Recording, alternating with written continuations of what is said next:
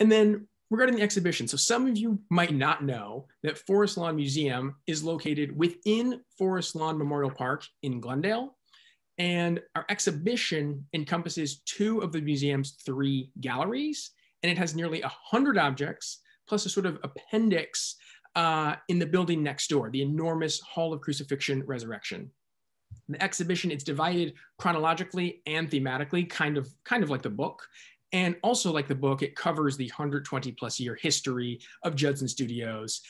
And there are more than a dozen objects in the exhibition that are also covered in the book, including some of the things right here on the back cover are in the exhibition. So with that, I'm going to share my screen and I'm going to walk you through the exhibition and give you a sneak peek inside Forest Lawn Museum. So give me 1 second here.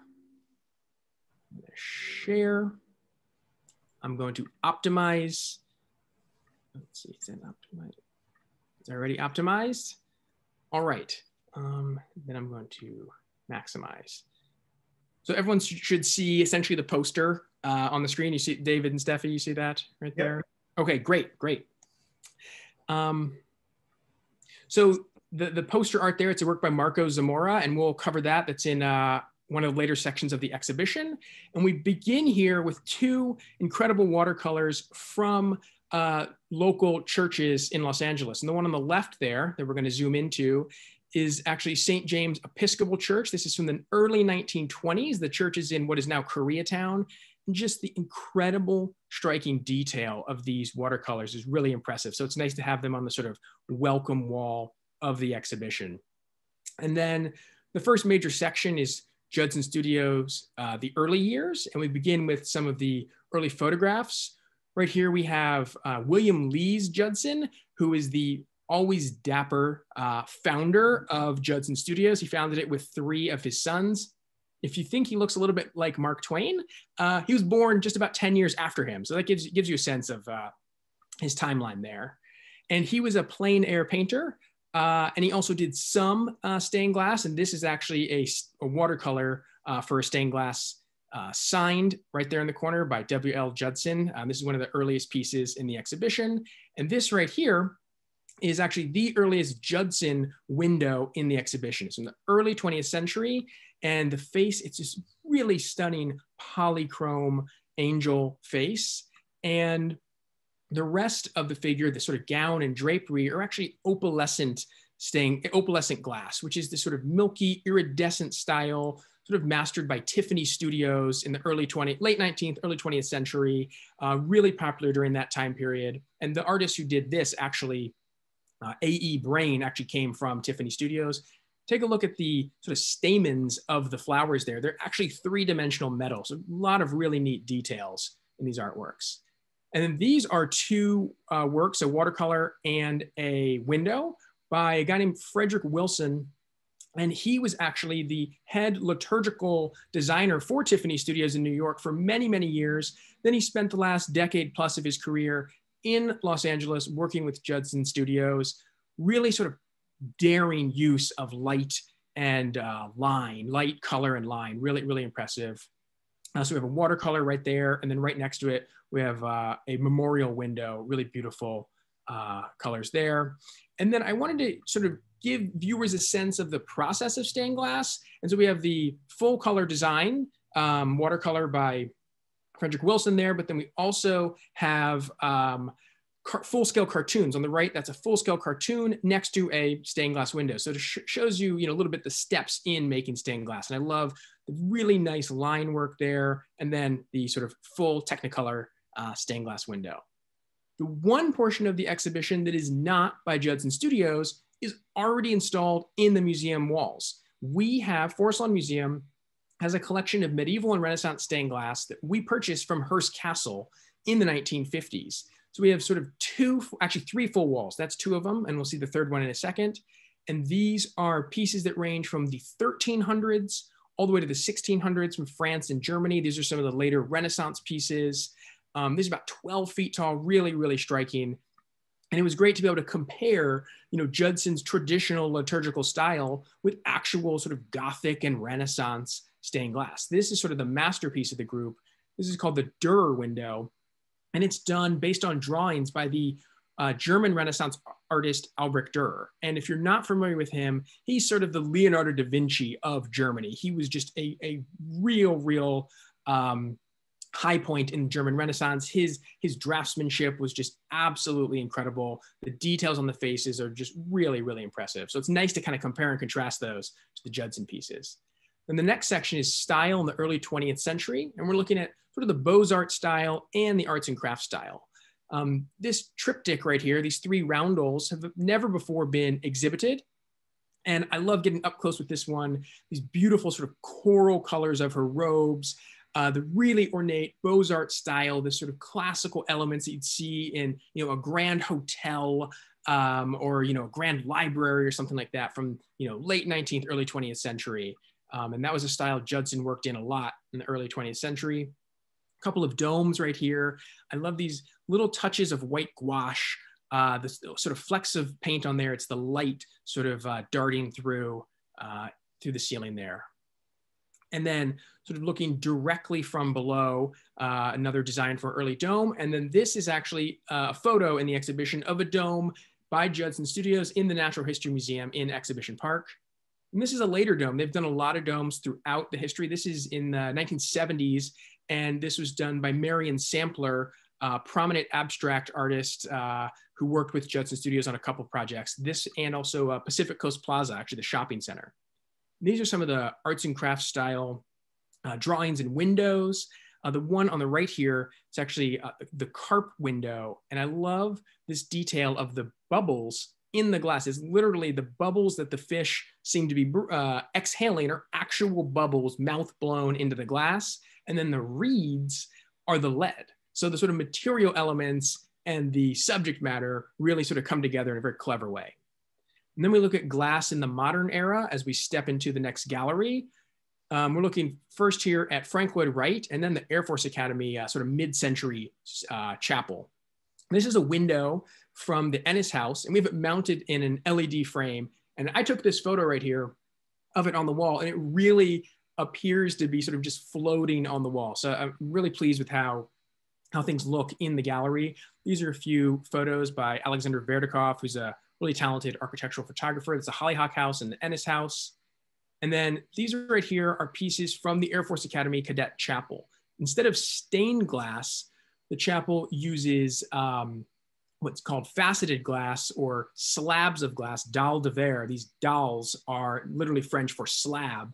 And it's just thousands and thousands of pieces of glass, slabs of glass. They were put in these sort of cassettes, and these cassettes were hauled up onto the exoskeleton of this space age chapel. You can see some of the workers from these archival photos.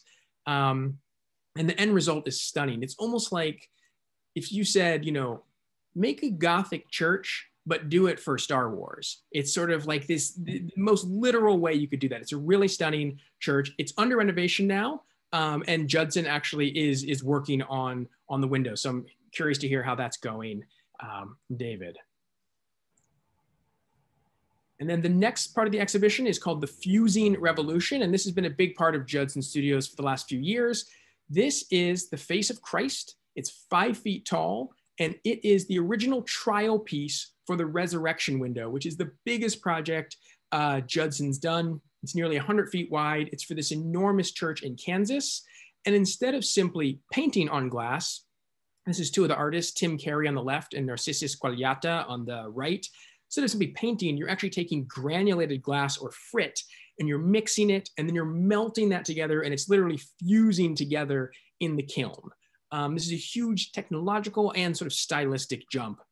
And so it's great to have that original trial piece for the face of Christ. And you can see this is the installation of it. And then this is as Tim and Narcissus are working on it in the studio. And when Tim was finished with that project, he was so tired of working on liturgical subject matter that he turned to a personal passion, which was the LA Lakers. And he did this window in fused glass of Kobe Bryant. And this was done right after Kobe retired in 2016. And we actually did choose for this to be we selected it for the exhibition actually prior to Kobe passing away. And it's a nice way to be able to honor him to include this in here. It's a really sort of stunning, stunning portrait. And then these are a series of domes done by Narcissus and Judson Studios. And the large piece in the center, this is actually the original watercolor for the dome that you see on the right there.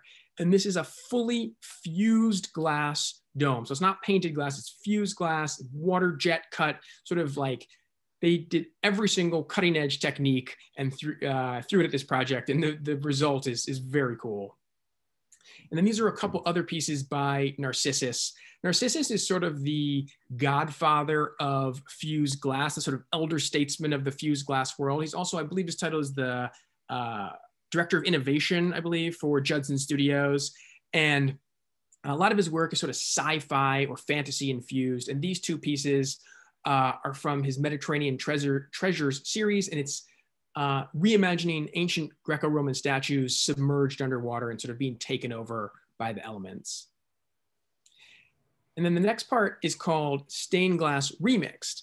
And for about 5 minutes, this was going to be the title of the exhibition. Actually, I believe Andrea and Kyle, a couple of employees, staff members at Judson actually said, oh, it's like Stained Glass Remixed. And we're like, that's such a cool idea. And then we're like, that doesn't actually cover the whole exhibition. So we used it as a section, but I really love this part of the exhibition. This is the piece by Marco Zamora that's on the poster. And it was chosen for the poster because it so quickly encapsulates brand new cutting edge techniques and very old, very traditional. You have the Latin script, the Gothic style, amor fati, that means love of fate or love your fate. And then you have this sort of bright, almost like gumball style in very close up in the child's clothing.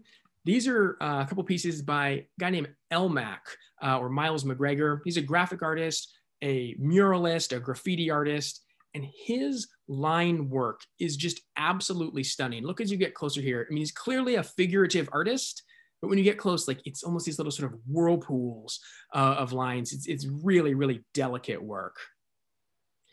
And then the next piece is an enormous piece by David Flores, who's also a muralist. The piece is actually entitled The Muralist, and you can see the respirator around the neck, sort of staring up at the creation. David he's a real character, and he got to start in sort of skateboard art and graffiti and murals. And he has this sort of segmented styles. All of his work sort of has these black segmented lines. So it translates really well to stained glass. And then this little pooch on the side there, David texted me one day and he said, hey, are you at the museum? I'll be there in 20 minutes. And he's like, here you go. And that's how this piece got in the exhibition. I think it's so bright and vibrant. It's a Swarovski crystal covered dog, but it really does sort of show off his very sort of over the top bright style. Here's an up close view. You can see the lead lines in there. So it's sort of traditional stained glass elements. And then the back, you get this fused glass, sort of swaths of fused glass. These two pieces right here are by an artist based out of Long Beach named Shay Bredimus. Shay may or may not be with us on the Zoom call tonight. I believe he RSVP'd. And Shay is just really talented. His figures are so delicate. When you look really close at this fused glass piece, it feels like the figure is actually breathing. This is one of my favorites in the show. And then next to it, he did another piece specifically for this exhibition. It's called Ascension of the Spirit. I took him on a behind the scenes tour of our great mausoleum, and we have dozens and dozens of statues, all these 11 different terraces, all these staircases, and lots of classical and neoclassical architecture. He was so inspired by that he made this piece, and the figures are supposed to be sort of reminiscent of statues or spirits, or sort of both. So you get that feel of the Great Mausoleum. And then the frame itself, he collaborated with a obviously specialist frame designer. It's really impressive piece. This is the first time it's ever been exhibited. So very excited to show that off. And right next to him, we have 3 pieces by Joe Gurgis, who is on the call tonight. And this piece is brand new. It was finished over the summer. It was going to be finished right before the show started, but it was actually finished over the summer. It's over 5 feet tall.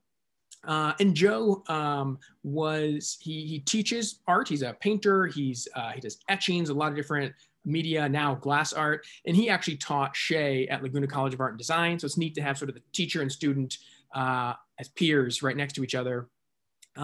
He's a printmaker, and you see the sort of the Japanese wave in the background there, and then the more traditional European inspiration with the struggling stag figure.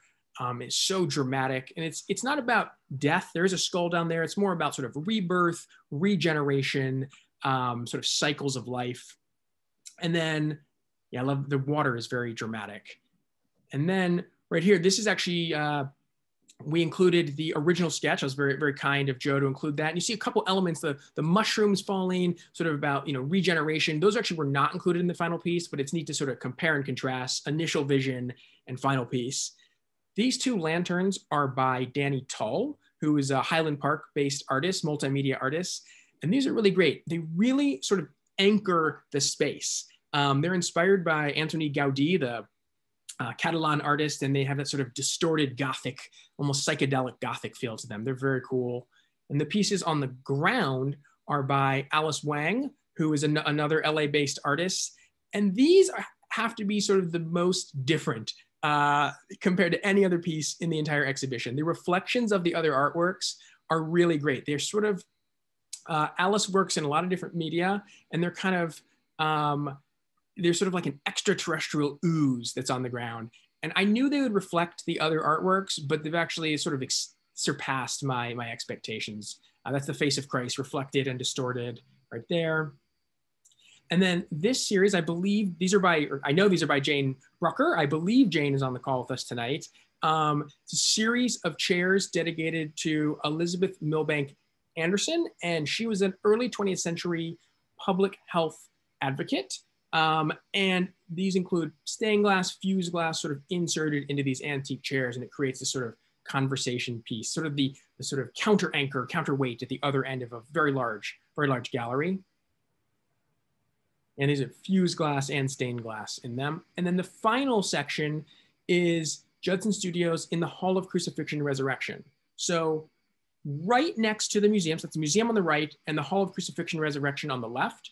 And Judson did the windows for these from 1949 to 1951. The building was built to house this enormous 195-foot wide painting of the crucifixion. But then you enter through this Gothic entranceway inspired by Notre Dame Cathedral, and Judson did all of these. So it's great to get up close and personal in the galleries with the pieces and then see them sort of installed in a proper grand context. And that's the 11-foot wide rose window right there. So you sort of get best of both worlds in the exhibition. That's close up of the rose window. And I think rose windows look cool from the outside. That was me playing with my drone over the summer. And these are some up close shots right there. That concludes my little tour. So I don't want to hog the time too much. So what I'm going to do, I'm going to